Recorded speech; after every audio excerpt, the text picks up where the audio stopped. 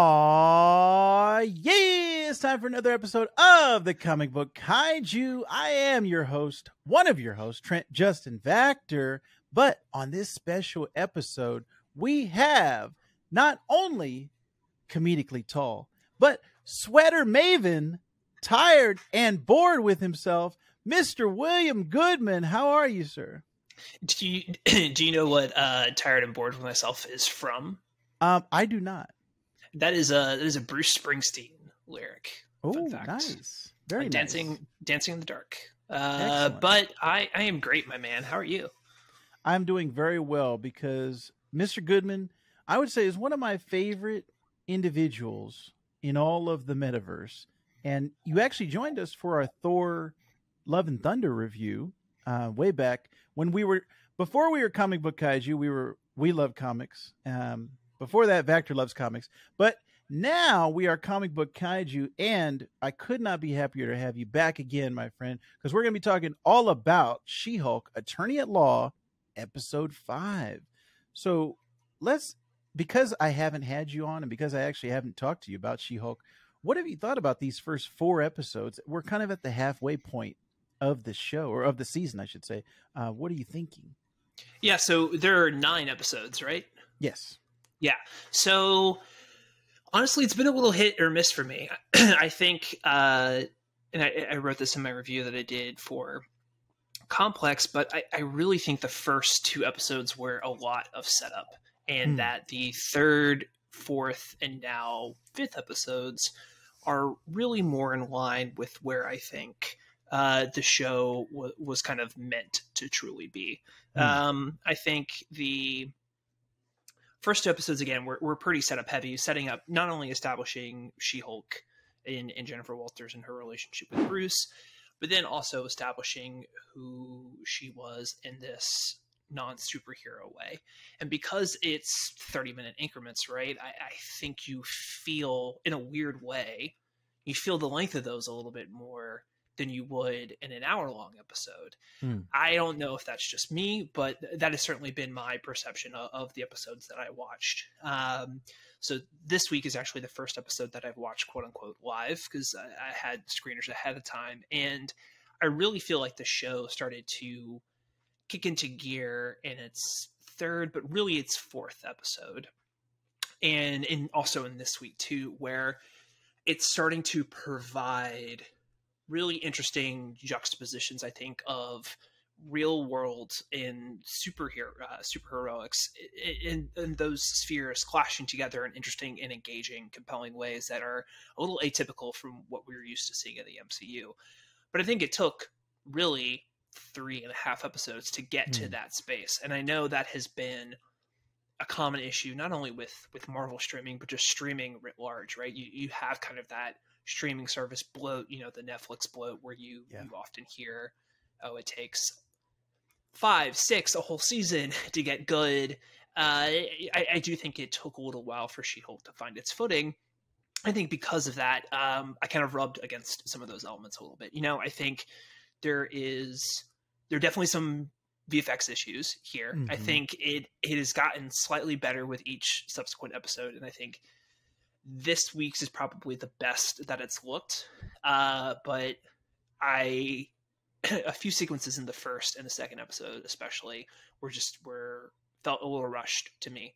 I would also say the rendering that they did during the Megan Thee Stallion twerking sequence.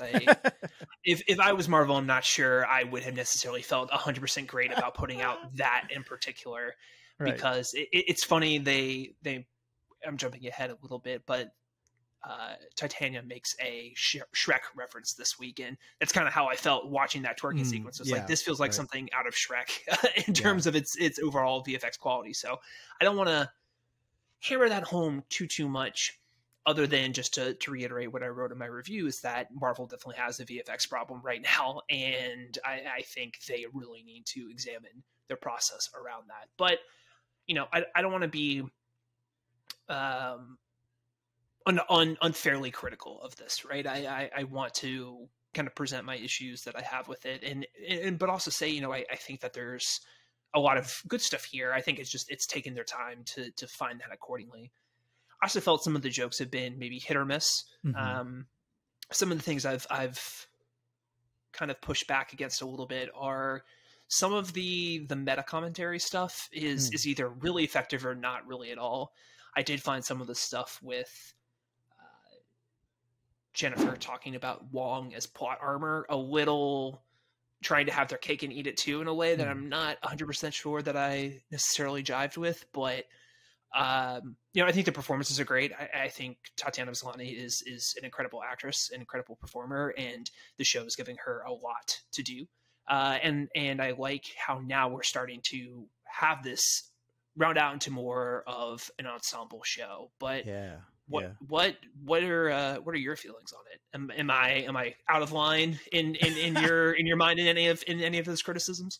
No, all of those are valid. I've seen it from, I guess I've taken it in week to week. And each week, the little short 30-minute doses have been enough for me to enjoy the comedy of it, enjoy the humor of it, but also the difference of, and I've said this before, I think they want to be Ally McBeal with superpowers or superheroes, or whatever it is. And so I think for the large part, it has succeeded in that. And we saw that in this episode, I think, getting into the taking on clients and not as much using her superpowers, but just being Jen Walters, her day-to-day life. All of those things, I think, have been successful. The CG has been hit or miss, up and down. And I think I've started to examine it more each week. I've trying to pick out, okay, how are the facial expressions on this CG? How is the rendering, the transformations and everything? So because of the criticism and because it hasn't been 100% hit, I think I've started to look at it even more. I've put a microscope on it more than I would have. So I think you're 100% correct. Marvel needs to figure out if they're going to continue with the amount of Disney Plus shows as well as films. They need to figure out, okay, how can we pay these artists what they're worth, and how can we not overwork them? I think we see this a lot in the video game industry. These crunch that atmosphere, right? And it's the products they're so successful. I wish they could find a balance of how can we put out the product, but also keep our employees happy and healthy at the same time. So I think Marvel 100% needs to do something. Who knows if they will, but it's been fun to watch the show so far. And I think episode 5 was one of my more favorite episodes out of the ones that we've seen so far. Now, I don't think I've ever talked to you about this. I'm a huge fan of fourth wall breaking. So whenever she does it, and I think episode 4 was the most, I think, out of all of them. This one, episode 5, there was less. They kind of pulled back on the fourth wall breaking. What do you think about that? It really ebbs and flows, I think, episode to episode. I think some installments rely on it more substantially than others. I think some of the early installments, 4, I think, was really, really heavy on it. I think 3 was less so. 1, so there are peaks and valleys to it, and I think it's hard to get a handle on that sometimes when it is so consistently inconsistent. My personal preference is to have it more in the tone of how it was this week, where kind of it's subtle. a little bit, that's the exact word I was going to use. It's very subtle, and I think it enhances as opposed to, I think some of the stuff in 4 that really rubbed me the wrong way is that it feels like they're leaning into it as a crutch to potentially get ahead of, and I'm totally projecting here, and I willingly admit that, so take this criticism as you will, but it feels like they're trying to, that long line is the Twitter armor thing. It's like you're trying to preemptively guess people's criticisms of the show. Right. And anytime you're that direct about it, I just, I push against that in a way.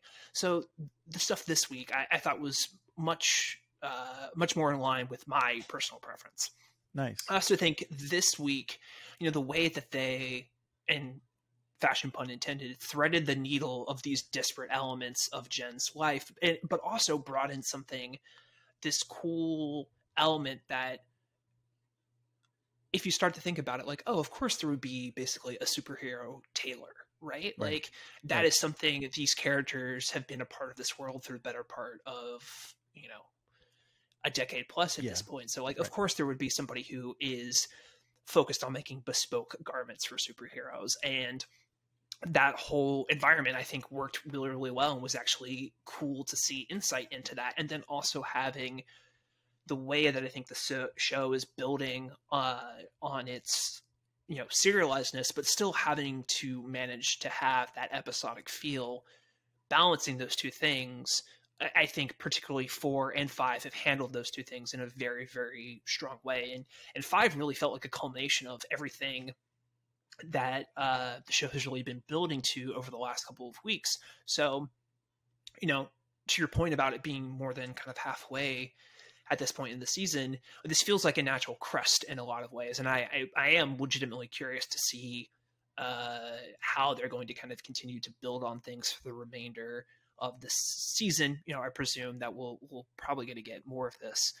We can talk about the episode's ending a little later on and how we think that may play into the next, 6, 7, 8, and 9. But I do feel like this was probably the episode that I had the most fun with. And at the very end of that, I was like, oh, I actually wouldn't have minded to spend more time in this particular environment, whether it be with, Jen going up against Titania, or being in this Taylor environment, or really kind of examining.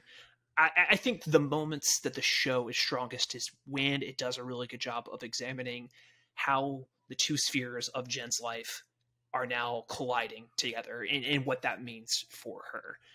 And I think this episode handled those things in a way that felt very balanced and served both in a legitimately compelling narrative way. Yeah, I echo all of your sentiments and observations. I think the A and B plot lines in this episode were fun, and Pug being a sneakerhead, I didn't see that coming down the line, but when he started talking about the Iron Man 3s, it just made me chuckle, kind of from a personal standpoint, having that experience. And just the character of Pug has been kind of joyous. Whenever I see him, it's like, oh, there he is. He's my buddy. Quick question. Did you buy the chemistry between Pug and her friend, whose name is escaping me right this second? Yeah, it's Ginger. Yeah, exactly. Thank you for that reminder. Yeah. That's maybe the one thing that I wasn't entirely sure I bought into, was just how much of a shared history there was between the two of them. Granted, when they're, at the boba shop and in the elevator, they do have a good rapport together, so I think it works. But I'm just not sure if there was enough there for me personally to really, I think, make maybe the setup for that work, even if the execution was handled in a really strong way. Yeah, I could see that. It didn't necessarily throw up any red flags for me when I was watching it. Yeah, it doesn't bother me per se, but I'm not exactly sure if they've done maybe all of the legwork there to make that as effective as they could have been. Right. And it is, I think, something of the running time being so short, and they have to get the Jen stuff out. The supporting characters are suffering because of that. All of the background co-workers and even her boss, we just don't see them that much because there's so little time to spread out. Maybe if it was an hour show, we would get more of that backstory. But yeah, I think I can see that 100%. There could be more backstory there. There could be more connecting threads between those two characters. Ginger Gonzaga and her character is Nikki Ramos. That is Nikki. That's right. The full one. But yeah, that I wonder how much they're going to play into that and have them as almost like the three amigos and have them going forward. That is yet to be seen, but I'll keep an eye on that as it goes on. I did want to talk about Renee Elise Goldsberry coming in as Mallory Book. Now, she popped in for a second in, I don't know, episode 3, I think it was. I believe that's correct, yeah.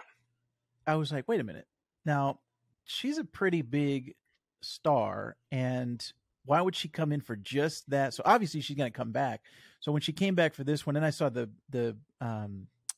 clip that they released beforehand, but I was like, okay, good. Now we can get into Mallory Brooke. And she wasn't a character from the comic that I was particularly familiar with, but I just like her presence. I like her as an actor. I love Girls Five Eva. I liked her in Hamilton. So seeing her come in as that stern lawyer figure and kind of cold hearted, but we got to break down a little bit of her exterior in that scene afterwards where Jen bought her a drink. Now, I actually wanted to ask you, what do you think about, because my wife has been watching the show with me and she's loving it so far, but she didn't like the lack of confidence that Jen has, and a lot of not self-deprecating, but kind of the humor of, oh, she's so small, she's not as attractive as She-Hulk. The kind of putting Jen down is, my wife is like, man, when is she going to be confident? When is she going to embrace She-Hulk? I told her that I'm sure that will come by the end of the season. But do you have any thoughts on the Jen Walters of it? Like you said, Tatiana Maslany, great actress. As Jen Walters, do you like that they kind of are dumping on her so much? I do think this episode did a good job, I think, of starting to, plant the seeds of why She-Hulk could be more of an appealing personality for Jen to lean into. We saw a little bit of that with the dating app stuff in episode 4, but I do think your wife has a good point that it is one of those things. It's, it's not like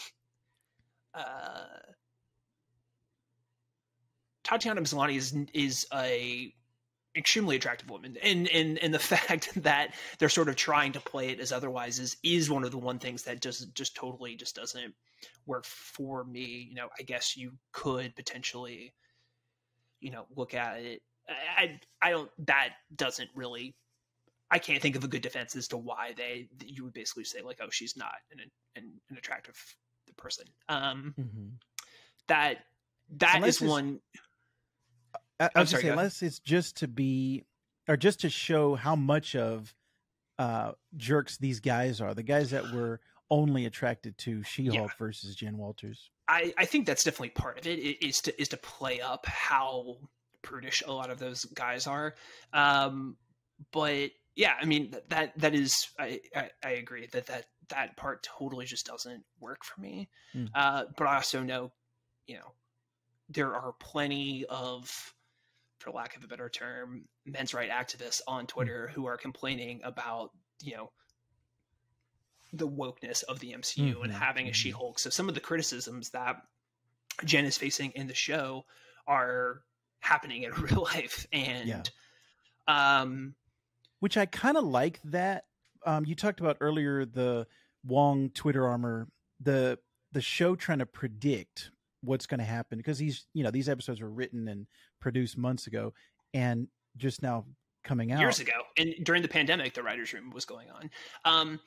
I think some of that stuff, I think leaning into that specific criticism about, there being why does there have to be, using this as an example, why does there have to be a female Hulk, right? Like that kind of, that discourse happens all the time. Like it continues to be a thing. We've seen it with Last Jedi. That was a part of the new Scream. Like these things just happen now. And so I think that is one predictive element that I think is actually really grounded in a way, in reality, in a way that I think works. Whereas the stuff that is basically, there's a difference between being online and being online. Right. And I think the Twitter armor thing is the difference between being online and being online. Like that stuff is kind of like, to me, those are jokes that are playing for the Twitter timeline, right? Versus just like being on the internet and sort of knowing that there are annals of the internet that are maybe not necessarily the greatest places in the world to be. Right. So that stuff, I think, is a pretty true and accurate reflection of how reality is. And I obviously the content of what those people are saying in a fictional environment obviously is not ideal, right? But there is a reality to it that I do appreciate, that they're incorporating that element into it. And I think that ties together with some of the other things. You know, I saw a lot of people, I think one of the first reactions that really went around from the first episode was that conversation Jen has with Ben about female rage, basically. Right. And, you know, I think there are a lot of, I saw kind of both sides of that argument. And while that is on some level kind of feminism 101, there is probably a large portion of the population that has never gotten that introductory lesson, right? So I do think there's some value in that. Right. And so that's the thing, is I think to me, this is the first show that I think is really looking to engage with some weightier adult themes in the MCU. And, you know, I don't want to give partial credit, but there is something to that I do appreciate. You know, I think during our Love and Thunder conversation, we kind of talked, broadly speaking, about kind of grading the MCU on a curve. You know, and I don't want to just constantly basically be saying that, oh, this is good for an MCU thing and valuing it there, right? You want it to be good just as a TV show and not having to, you know, codify it with this MCU-ness, right? And so that's the thing, is there in fits and spurts, I think there are really, really engaging things in here, but I think some of the stuff around the edges isn't necessarily the most well executed all the time. So, yeah, I think there's a lot in the real the breaking the fourth wall is happening on multiple levels. The direct talking to the camera, but then also the putting a spotlight on these are the issues that are going on. And like you said, this is years old, but the issues of gender and race, I think, are timeless, and they're going to continue to come up. There's not going to be an easy fix for them. Hopefully we can slowly get to a point where we have equality. But the things that I'm even seeing, so I've been trying to post daily short form content, and it's just been comic book casting news, comic book bios. I've even seen just in the comments of my short form content, the people who either don't like racial swapping. Oh, that character's like, I just posted today about Keke Palmer wanting to play Rogue. And I got surprising comments. No more. If they're white in the comics, they can't be black. And it's like, what world are we living in? And these people are commenting on my stuff. And it's like, do you not understand? Like, I don't want you here. If you're going to comment those type of things, you need to go elsewhere. This is not the place for you. So the thing about women, gender, like I said, and race, it just blows my mind that we're still talking about it in 2022. But I'm glad that there is a light still being shown, because I think the way that I grew up, I was kind of sheltered from a lot of I was like, oh, racism, that was years ago. We don't worry about that, just because I grew up on a lot of military bases, and I didn't see a lot of hatred. I didn't see a lot of racism, even just gender stuff. So it was just kind of shocking to me when I got into the real world back into the US, and I'm like, oh, okay, this stuff is still going on. So it's now 2022, like I said, and I'm still thinking about this stuff, but it's nice that a show can put that spotlight out there and have some type of this is what should have always been, right? Like a woman as a lead, and these type of things, I like that they exist. And it's not just, oh, this is, everything is a man's world. Everything is one color and one, like, I like having diversity. I like that Marvel's doing a lot of this stuff. So kudos to them, at least just for getting these things out there, getting these things made. And I think they've done a pretty good job as far as casting diversity, from the movies to the TV shows. And I've seen it with Star Wars as well. So it's just, I think Disney in general has a good take on a lot of this stuff. So I'm happy at least about that. I think now I don't want to put words in your mouth, Mr. Goodman, but I think you were happy about the underground designer Luke, played by Griffin Matthews in this episode. Definitely my highlight of this episode. Did you have an opportunity to check out the flight attendant at all? Griffin Matthews is a pretty essential part of that show. Yes, and I've really he plays like a close confidant to Kaylee Cuoco's character in that show, and he was one of my favorite parts. Yeah, he was one of my favorite parts of that show, and I knew he was going to be in this. I hope we will see more of him. Because I enjoy him so much as a performer. And I think this was like a really great marriage between character and performer. I think he was just extremely well suited. His personality is in this is very well. It's very similar to his role in The Flight Attendant as well. Yeah. But no, I thought that was such a fun wrinkle. Again, more clothing puns. How many? You said thread earlier. How many more can we get throughout the course of this? But this is the perfect episode for Mr. Goodman to be on. Fashionista William Goodman, I cherish that you joined us for this episode. I was thinking about that when I watched it earlier today. I was like, of all the episodes to be on to talk with Vactor about, this is like kismet. This is really the perfect one. But no, I mean, I think that stuff was really, really cool, and again opens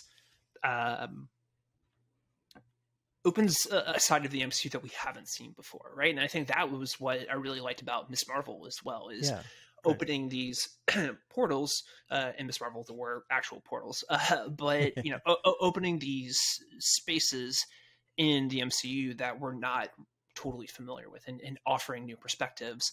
And I think I love really great world building. I think that is, it's part of what I love about things like fantasy, sci-fi, like all genre stuff in general, is these worlds that you can kind of step into, and having something like that for this is such a no-brainer thing. And even something as simple as kind of like, of course there would be a law agency devoted to kind of superhero or paranormal, however you want to kind of describe it, but superhero adjacent things. Right. And that same way, of course, there would be a place where superheroes could go and find a way to make costumes for themselves. Right.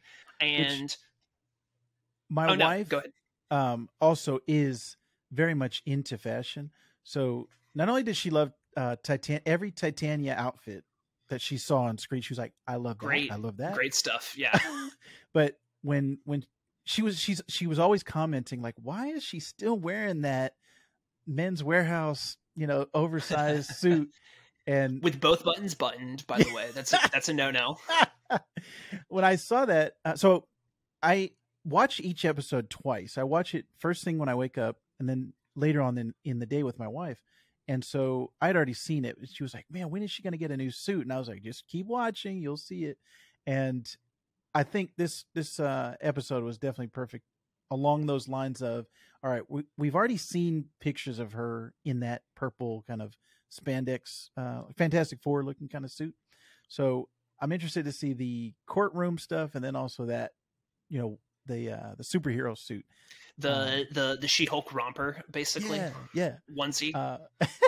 Which is very, I was playing Fortnite earlier today, and the She-Hulk costume in the suit is very similar, but I was kind of getting ready. Isn't it long sleeve in that one? Like it's you know what, oh no, it's not. You know why? The only reason I know is because the only reason I remember this is because her arms are jacked in that, and she's like showing off like the definition in her muscles. Hold on, I'm popping out.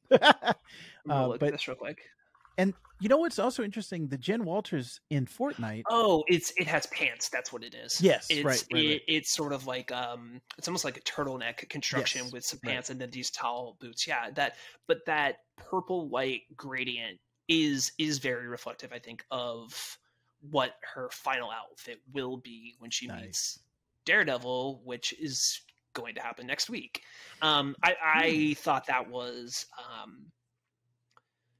very clever how they decided to kind of approach handling that. And, I think Charlie Cox spoke a little bit about kind of the version of Matt that we're going to see in the show moving forward. And it sounds like he's going to be slightly more playful than maybe we saw him in his Netflix series. So I'm curious about that to see how they'll kind of adjust that tone accordingly. But no, I mean, I think it's funny about the suits because I hadn't thought about that until they brought it up, and I was like, oh yeah, like she really just has been in these the entire time. Right.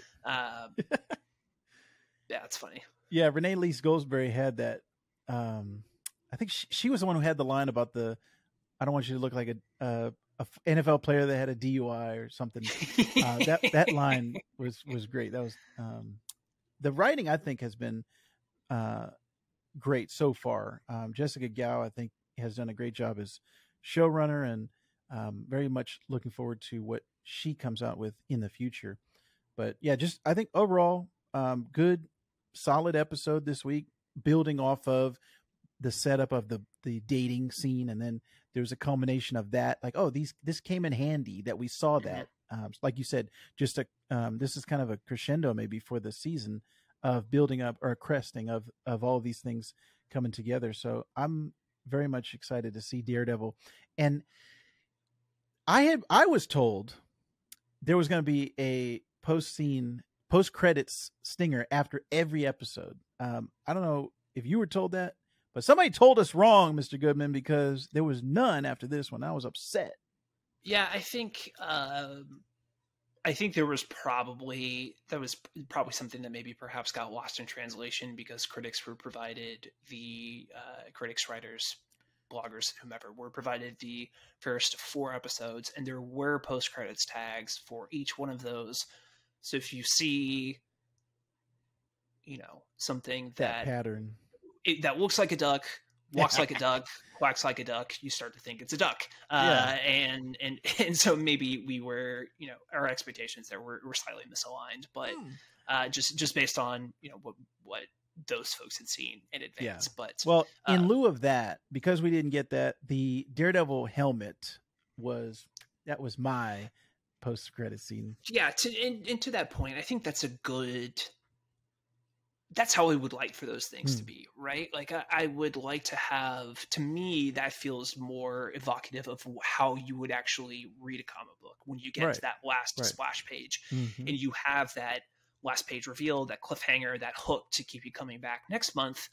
I mean, I think that is what, that's what happens in episodic television all the time anyways, right? So having a moment like that, I think does bait the hook in a nice way for this thing that we know is coming next week. And so, yeah, I'll be curious to see if they touch on the fashion element of that at all. I'm not sure that they will, but some connective tissue there outside of just having the helmet and the hat box basically would be interesting. But I think, again, 4 and 5, I think have really done a good job, I think, of building on the foundation that this show has set and introducing these new wrinkles. I mean, the idea of having a magician that was basically a dropout of Carmitage, that's like a genuinely inspired, creative idea to see that through from start to finish, from its execution. It's like, of course there would be, basically the Joe Bluth of the MCU who is performing illusions in Hollywood somewhere,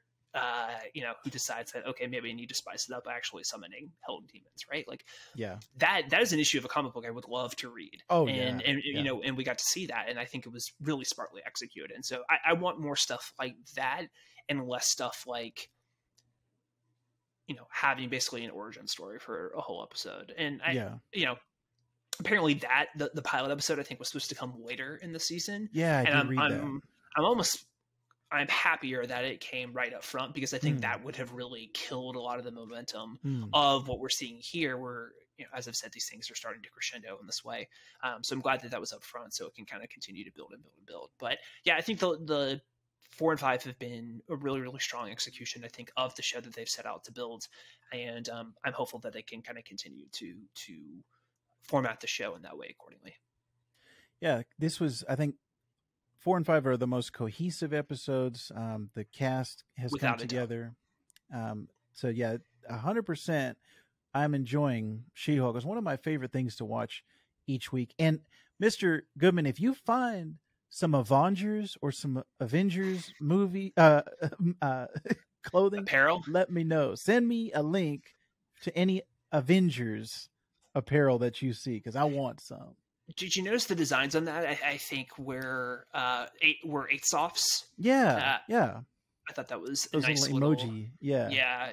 that was cool. Nice little odd. I'm sure if there were AvengerCon T-shirts or merch made in the wake of Miss Marvel, I'm sure there will be legitimate bootleg merch that Marvel's trying to sell. Yeah, even if it's just a hat, that'd be interesting. So yeah. I did like that how the shield was like inverted colors. Like basically, it was a palette swap basically. Like Yeah. it wasn't even like US Agent or anything like that. It was literally just like, we're gonna have the same Captain America colors, but it's gonna be again like a palette swap you would see in a Capcom game. That was the small details like that are always fun.